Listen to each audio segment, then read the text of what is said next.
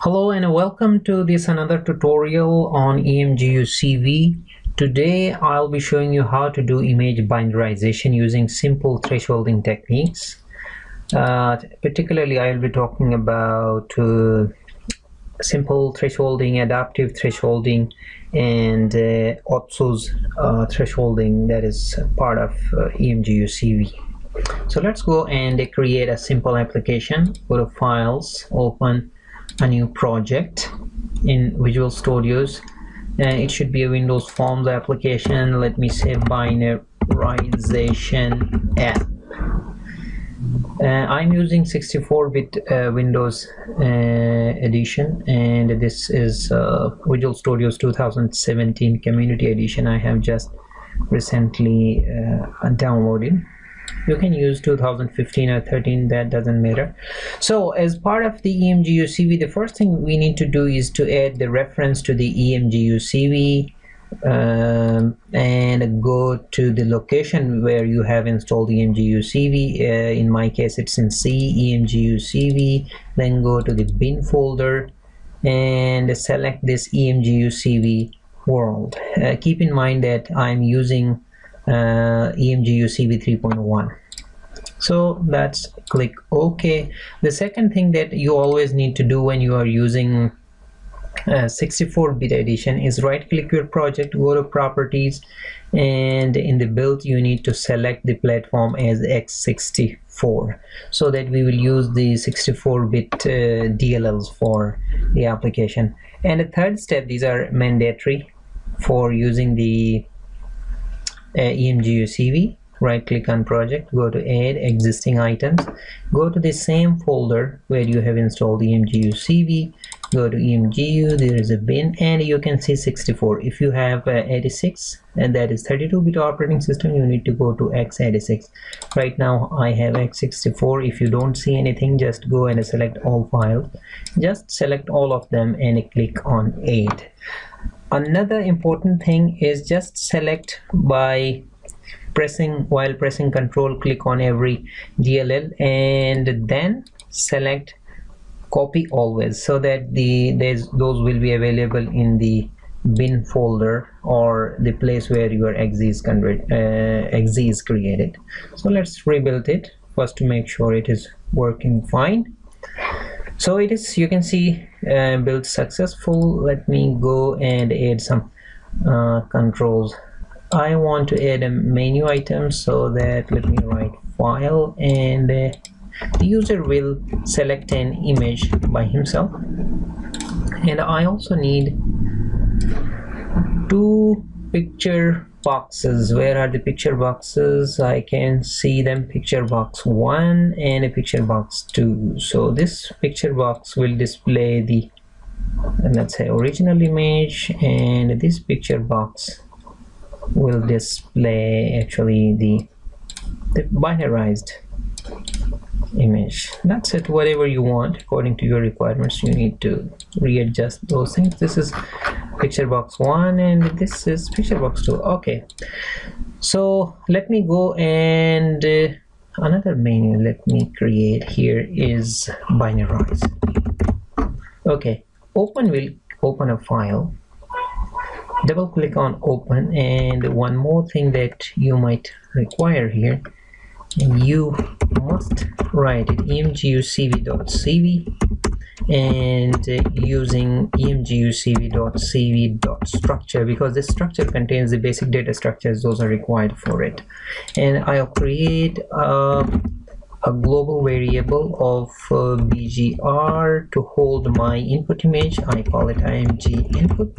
And also let me create another variable, call it grayscale to keep the grayscale image for me. And then another one, let me create another one that's just for fun, binarized image. So whenever I want the user to select it, so open file dialog is equal to new open file dialog, and make sure that the user show this dialog to the user, show dialog, and make sure that the user has selected a file and click OK. Then we can read the image file into the image input is equal to new image input, and for this I am selecting the file selected by the user, so ofd.file name. Now I want to display it in picture box 1. Picture box 1.image is equal to img input.bitmap, because this picture box 1.image property expects a bitmap image, so we need to convert using the property of this Emgu CV. That's so simple. Let me run and check if it works fine so far or not. So click on this run function file, open, and I have an image of Lena here in D. Click OK, then everything works fine. Now the next thing that I want to binarize the image, but remember that for our binarization we need this image to be in grayscale. So first I have created, you can see img gray variable. I'll convert this RGB image, which is BGR image, sorry, into a gray image. So how can we do that? img gray is equal to img input.convert function, and in convert I want to say convert it into grayscale and keep this in bytes, the depth in bytes for me. That's it. So simple. Now this is the gray image that I have, and where should I display the gray image? Let's say I replace this image in the picture box 1 with the gray image, and the binarized image will be over here. So first I'll show you picture box 1.image equals img gray.bitmap, and now I will do actually binarization. So this is the binarization using thresolding. So what we need to do, and we need to create the object for this img binarize. What I will do is an image, a binary image just with black background. So how we can do that is img gray dot width, img gray dot height. Its height and width will be same, but the gray values that I want is to initialize all of them with 0. So it will be just an image of same size as img gray, but it will be dark. That is, all pixel values will be initialized with 0. Now let's go and utilize the CV invoke.threshold function. The first parameter is the input image. So we have img gray as input, and we want the output to be in im binarized. Let's say the threshold value, this is the threshold value that we need to binarize the image, which it will use the, if the values are greater than 50, those will be replaced with 255. So I said let's say 255. And what is the threshold type is, let me say I'm using the binary. So the output will be in img binarized, and I want to show it in picture box dot image is equal to img binarized. Where is img binarized dot bitmap? That's great. So let's run this application by hitting the start. File, open. Where is Lena? Okay, binarize. So here it is, the grayscale image, and this one is the binarized image. And let me show you what is going on here. The threshold function expects a grayscale image, which we provided it as input, and then we created an image of same size, and then that is as output. This is the threshold value above which the elements will be, and the pixel values will be clipped. So this is the value that I want to replace if it satisfies the threshold. And there are many I mean 1 2 3 4 5 6 7 type of threshold types. This is the binary, this is the inverse. Mask is not sure, so I will not talk about the. What about Otsu and a 0? Let me clarify these things from the website, which shows. So these are the threshold types. You can see we have the binary is 0. The condition is like this: if the value of the image pixel value is greater than threshold, it is replaced by max value. By max value means this is the value that we provide. For example, if it is greater than 50, then it will replace it with 255.